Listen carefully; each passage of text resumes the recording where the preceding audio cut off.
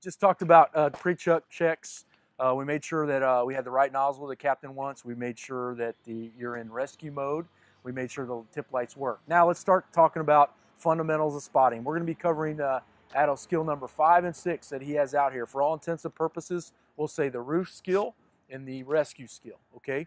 When we start talking about the roof skill, I'm gonna pick it up because we got to hit this pretty quick, guys.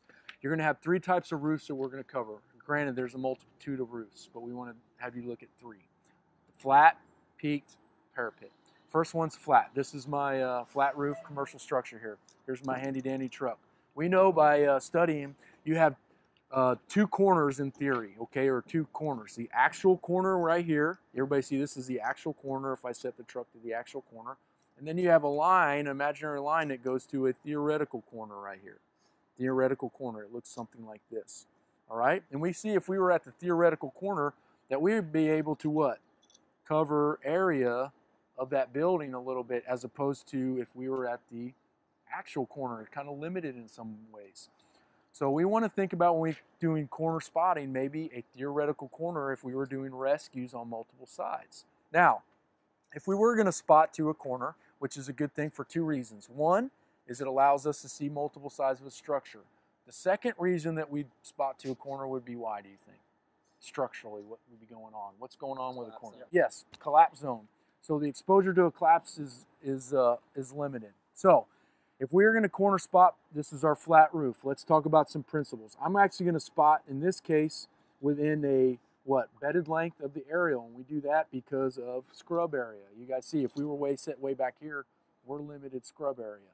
So if we hit bedded length of the aerial, we don't have obstacles. And if we did have obstacles, so let's say we had cars on either side of us, we may want to cheat closer to the obstacle side. Why is that? So we can fully extend our stabilizers on our working side. We don't work off a short jack side. Make sense? I know I'm throwing a lot at you, but I know you guys can handle it. All right, actual corner. Now it's a flat roof. Principles that we want to think about are 3 to 5 rungs above the roof. Makes sense, right? Reason is why? Absolutely. Maybe ease of egress, okay?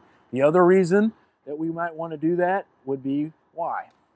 If we have one aerial on this side and one aerial on that side, we can easily decipher, hey, well, I'm going to go over there and everything else, visibility. So multiple egress points is what we want. When we're setting to a flat roof, the other thing is we want to keep about 6 inches off of the roof line or off of the eave or off of where we're setting to. The reason for that, why do you think, bro? Collapse, yeah, loading the structure, but also if we were torsional loading, you can see if we started torsionally loading on this aerial, that may be no bueno, okay? What are some things that you want to think about that may be on the tip of the aerial you may need to drop down? If you're really close, you may need to drop down the nozzle, right? Because you have waterway problems or that may impinge on your roof line. All right, so those are things we're thinking about. So 3 to 5 rungs, 6 inches off. Now let's talk about the next roof. You know there's things called parapets, and parapets can be anywhere from 3 to 6 feet to 10 feet. How can we tell between the roof line and the top of the parapet? What's an indicator for us? What tells us? So this is a parapet wall.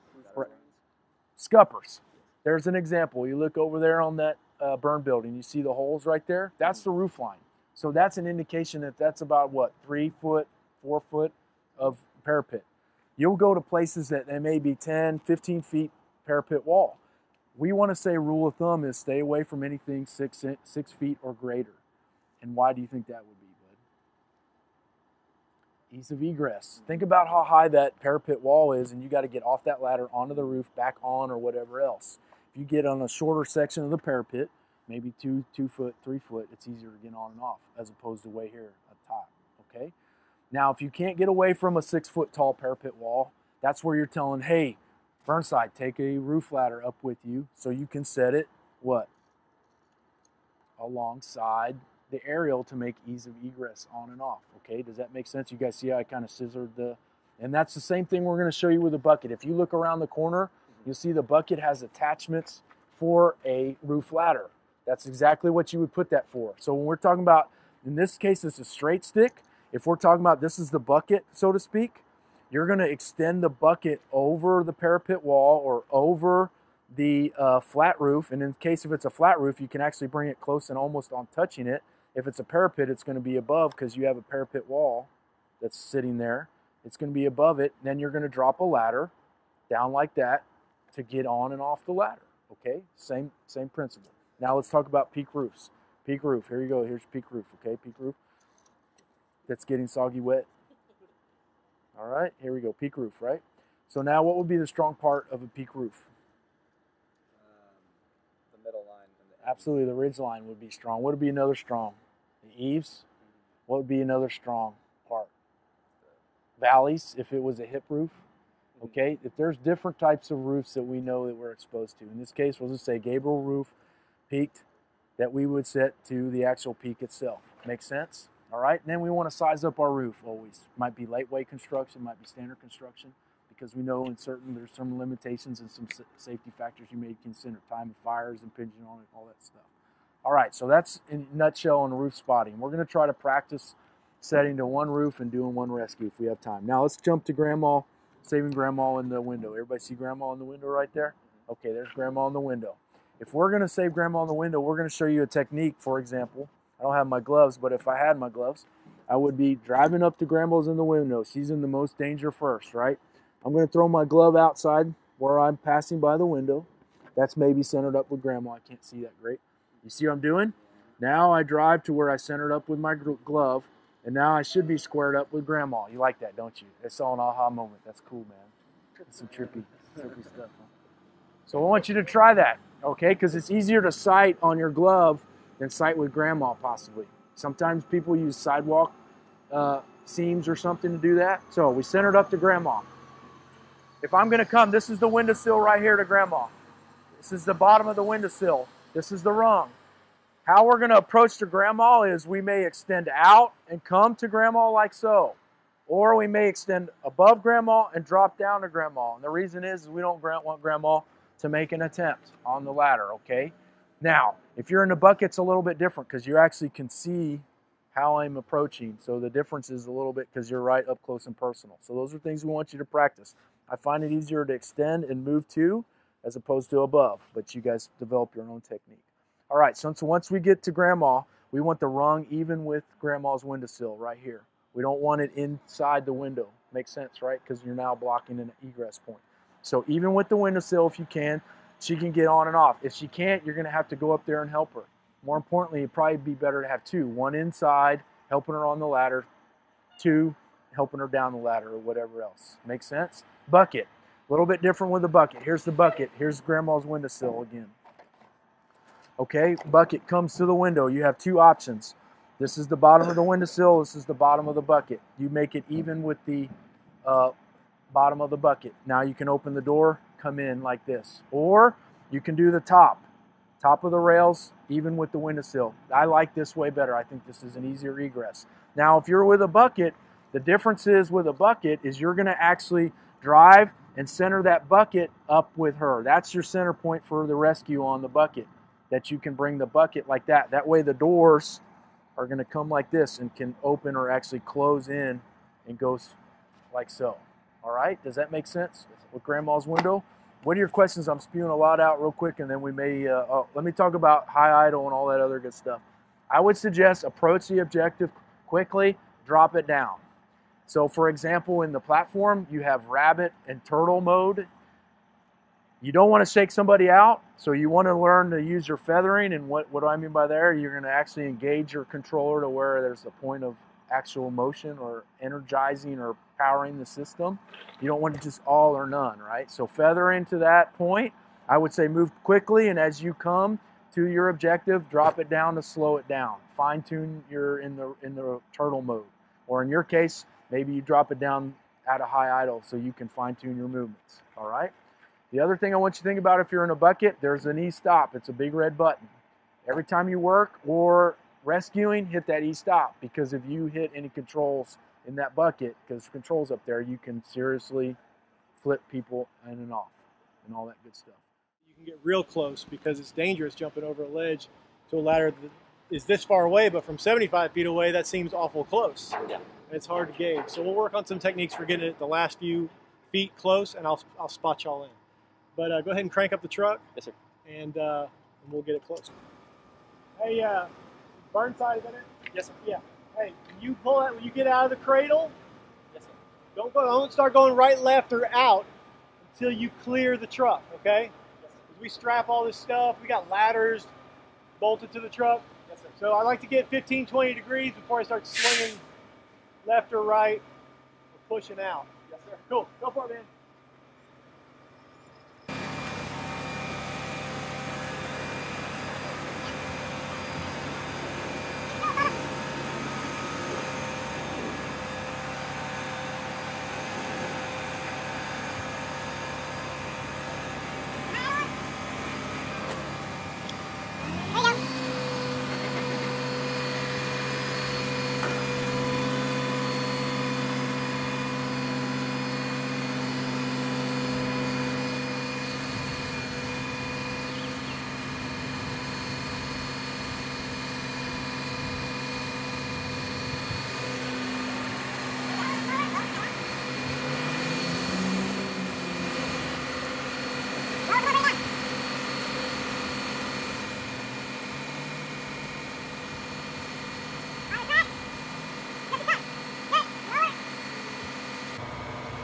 Stop, stop, perfect.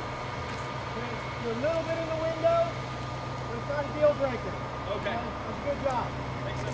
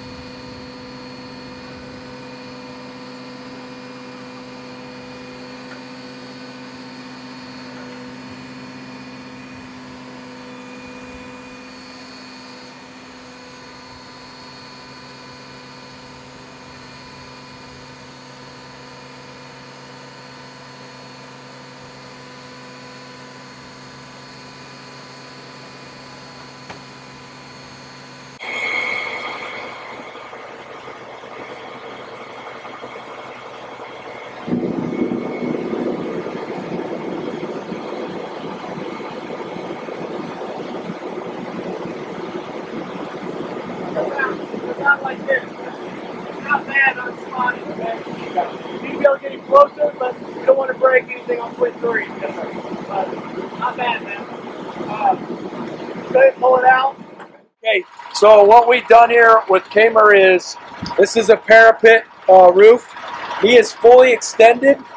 So if we could extend any more to bring the bucket over the parapet roof, we would have done that. Since we ran out of extension room on this, we went ahead and set the roof ladder to make ease of egress on and off. Obviously when we do that, there's an e-stop button. We hit the e-stop button up here. Then we can go ahead and get on and off the ladder. The thing that we talked about is that we would want to have these lights lit up here, and they're not lit. So that's one lesson learned on that we'd want to illuminate. And even the rail lights along the rail, see there's lights that could be blinking or whatever along the rails that we'd want to illuminate. So this is a way to, a platform to get to a parapet wall or get over a parapet wall and everything. We tried to come on the low side because this parapet wall kind of has the high side. We kind of want to go to the high side, or excuse me, the low side closest to the corner. That's pretty much it, bud.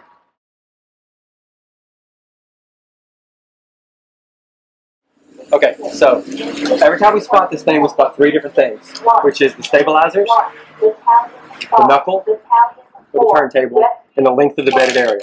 Okay? So every single time you're spotting all 3 things. So what does the policy say about spotting? What's the best spot? Corner. So not positive that that's true, but especially for rescue, and especially an apartment as big as ours with as many aerials as we have, I mean, if we need aerials on the sides, let's stick them on there. I mean, we got however many we got, and we got, anyway. So, especially if it's burning or if we need that many rescues or whatever, you know, roll. So a perfect corner spot is a line drawn 45 through the building with through the knuckle with the truck at 45. So this is theoretically the perfect corner spot. Okay. Most of the time you're going to be a little bit one way or the other. I mean, it's hard to be perfectly all the way through there. So one side is going to be a little bit better than the other, meaning that both beams will hit the windows better on one side or the other. If you know one side is going to be probably the operational side, if you're up that way a little more, then you have more, you know, it's easier work on that side. I mean, if it's a pretty skinny building, you know, if the building is more like this, and you have to corner spot, and most of the work looks like it's going to be on this side, you know, if you're cheated over this way a little bit, yeah, you can still get this in these windows over here if you need to, but all of this is better. So what is the most stable working position of the ladder off of the truck? Well, stable position. Up. Technically that's true, but we probably wouldn't work that working position. All four outriggers fully extended. Like talking about back. This is yes. Right. So that is the most stable position for the ladder because you have the whole weight of the truck cantilevering the ladders. So this is the most stable position. The problem is you don't get a lot of opportunities to be able to back in. So if you can, and part of that is the way you approach it. So you need to come to this corner and you have a lot of room. So if you do this, of course there's still the length of the bedded aerial. So that's, you know, you don't have to back up very much. There are times when, you know, it would just involve a lot of stuff to be able to try to get that done. There's ways, you know, we'll do some stuff here where there's no way to get that done. Sometimes it lends itself to be able to do that, sometimes it doesn't. So when we're trying to get to this, but again, there's going to be times when all you can do is pull right here, and then, you know, you're working the best you can off of here. So remember, especially for this class, that properly positioned is where this will swing and not touch. Okay? So because if you're too close, you will be not properly positioned. So also, this is no good either. So what this makes us think is you don't really know how to get it close enough to the building, so you just got way far out. So because it's just a math problem. So the further you're away from the building, the less high you can go. So there are times probably when you have to go higher. You know, it's really high that you may have to get up here closer, but then you have to worry about the lower floors. Not necessarily the lower floors, but stuff falling on the truck. I mean, if you got to suck it up this close, falling glass and all that kind of stuff with you being off the turntable. So, all right. So what we're going to do is we're just going to drive around that spot. If I tell you to flat spot, that means I want you to spot, you know, where it's, you know, right to the window or the turntable or whatever. And then corner spot, I want you to try to get 45, you know, through the knuckle of that. So, is there any questions about this part? Flat spot, corner spot, and what's the diagonal spot? Anytime you corner spot, this is, you know, you're trying to get it diagonal to the 45 of the building. So across this way through here and through the knuckle with the ladder at 45. So there'll be places we can get that done, places we can't. Okay? Yes, sir. All right. All right, so the stabilizers are good, right? No problem with that. So basically it's real important that every time before you set the ladder or you start messing with the stabilizers, you come over here and you step right here and you look. So, because when you drove by, if it was on fire or something, you were probably looking at the fire or whatever, especially if it's on the other side where you don't even really get a good look. You know, it's on the opposite side of the truck that you are. Before you set the stabilizer, come back here and stand right here and look and see if this is where you want to be. So, we're a little bit far, and it would depend on what you were going to do. So if this was one victim, or if you were going to use this as a standpipe, I would probably back it up to where it was perfectly square. If this is a hotel or something that has a lot of windows that we're going to be using it on, you know, multiple windows or around, this is probably fine. So, what do you think about the length of the bedded area? I think it's pretty close. In fact, I think you're just a tad bit far away. So almost all of these are about 10 of my steps. So